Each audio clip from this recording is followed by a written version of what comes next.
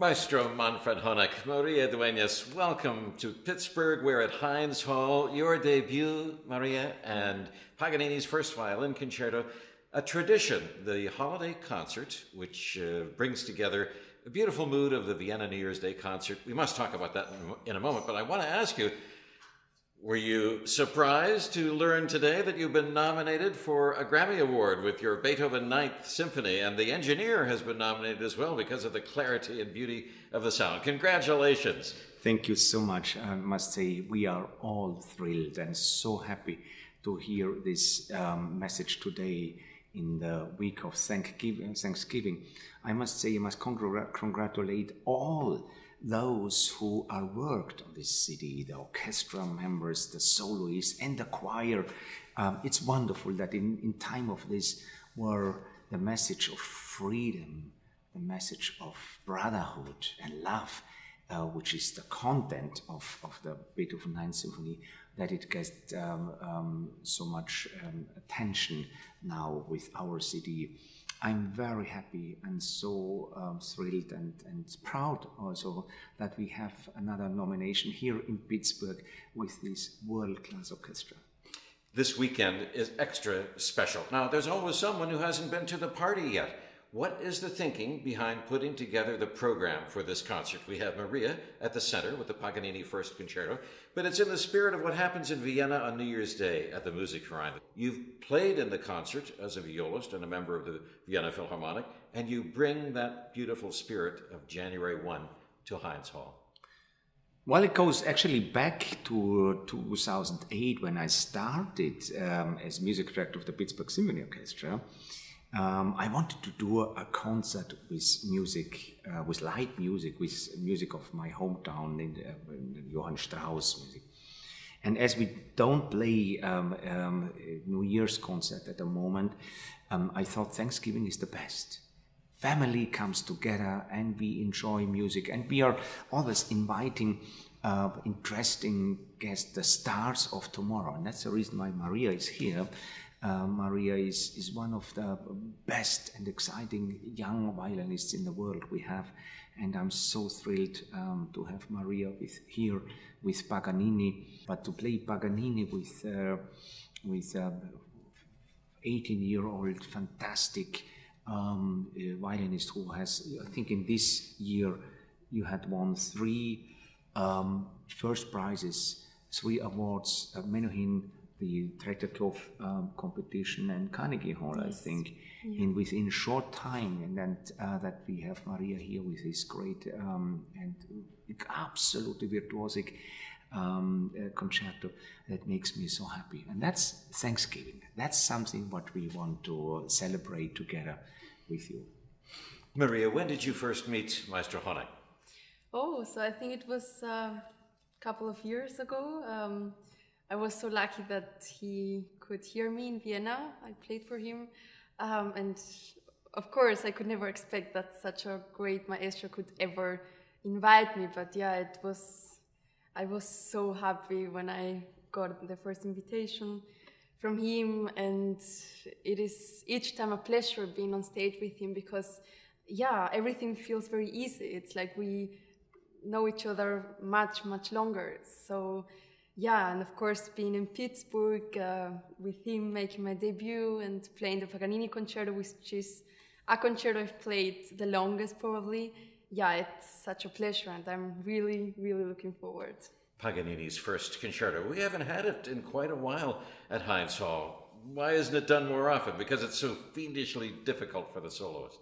Yeah, probably. I mean, it's a very challenging concerto. I think it's very often misunderstood, I would say, because I think people just see the virtuosic part, like the fast passages, and I think there is so much more behind it, because Paganini, of course, as an Italian composer, is in the atmosphere of the opera, of bel canto, and I think you can see that in Paganini's works, these beautiful melodies.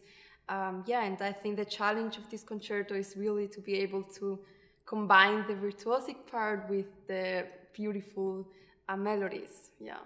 One thing which comes out also, and this is what Maria offers a lot, is the rubato playing. That means going forward and going back. You can play this piece quite square, so that it is like written. I think this is the most boring thing if you don't do it. But with the musicality of Maria, it is fun, and it's really a pleasure that every phrase has a beginning and has a high point, a climax, and ends somehow. It's so logical what Maria is doing. Did Niccolo Paganini sell his soul to the devil? I believe so, yeah. Yeah, during his lifetime. So. The audience thought he did, yes, because he was such a super virtuoso. Amazing and colorful character. Do you have a picture of Niccolo Paganini? Oh, of course. We all, I mean, I was a violinist myself, so, and we all see this, actually, this picture. And there's a lot of reports when Paganini came to different cities in the world, and also in Vienna. I think everybody wanted to hear him. He was the star. He might be the Beatles of the of the beginning of 19th century.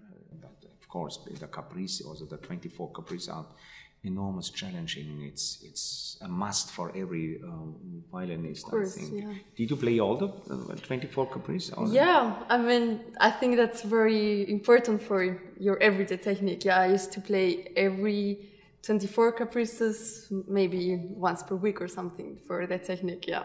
So you will have an encore, then the 24 caprice, then... All 24, yeah, why not?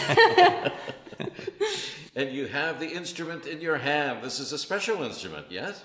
Yeah, it is. I mean, it's a violin I know very well. It wasn't easy at the beginning, but it is now very comfortable to play. It's a Niccolò Galliano from a German foundation. And yeah, I chose this violin for Paganini concerto because it has very warm colors and very big variety of colors. So that's very important for playing this music. Maria, this is your debut at Heinz Hall. Please tell us a little bit about you. You were born in Granada. There was Dresden and Vienna and Graz. Well, I want the audience to know this whole story. I mean, I'm a Spanish violinist, so I think I have this Spanish blood that I always like to show in my music. Yeah, but of course, for me it was very important from the beginning to get to know different cultures, not just the Spanish one, but for me it's very important, I think, for every artist. It should be a central part of the career to get to know different cities. And yeah, I'm really excited being here for the first time because that's also something I show when I perform. What would you want to share about the other choices for your program this weekend? Well, the Fledermaus Overture is a hit, actually. It is the best overture Johann Strauss has ever written. I think it is such a great, brilliant music. And goes also in the world of rubato playing. Explosion polka, you will probably understand there will be an explosion. Might be on how they did it in earlier times. We'll see. You played in the Vienna Philharmonic for the Vienna New Year's Day concert. Is there one January 1st that sticks out in your memory with the special conductor situation? It's always a phenomenal event. It is actually, whoever stands in front of the orchestra, it was always something special. The only thing what I have to say is I never could really enjoy the New Year's Eve because I have to be prepared for the next concert. So we had to go to sleep a little bit earlier so that everybody's awake, you know, because the concert is at 11 o'clock in the morning. So it's not possible to drink till the morning and have champagne. And I think it is quite hard to play this kind of music when you are drunken. So we had enormous discipline nowadays, but it was enjoying. You know, this even as a viola player, we had a lot of accompanies and play the rhythm, play the rubato. It's really challenging. It's really difficult to. Sometimes you think you can lay back and enjoy the music. Now you have to be always careful. you was always listening to who is, what kind, because as Maria also said, we always played it differently. You know? If the day before is not the day after, you know, so with the same piece, and you would think, okay, it's like this. No, it's not, you know, because we are dependent on the mood, and if the conductor also has suddenly some ideas, we have to follow. And it's quite challenging. Maria, I will not be eating the turkey on Thanksgiving. I'm a vegetarian. But I will watch Maestro eat. He loves Thanksgiving. He's really gotten into the spirit. I want to wish you the happiest of Thanksgiving holidays, and I give thanks for the two of you and your amazing art and talent and bringing us such joy this weekend, Friday and Sunday afternoon. Thank you so much for this marvelous conversation. Thank you, Jim. We are enjoying to be much. here. It was wonderful to make music here in Thanksgiving time. It's a pleasure.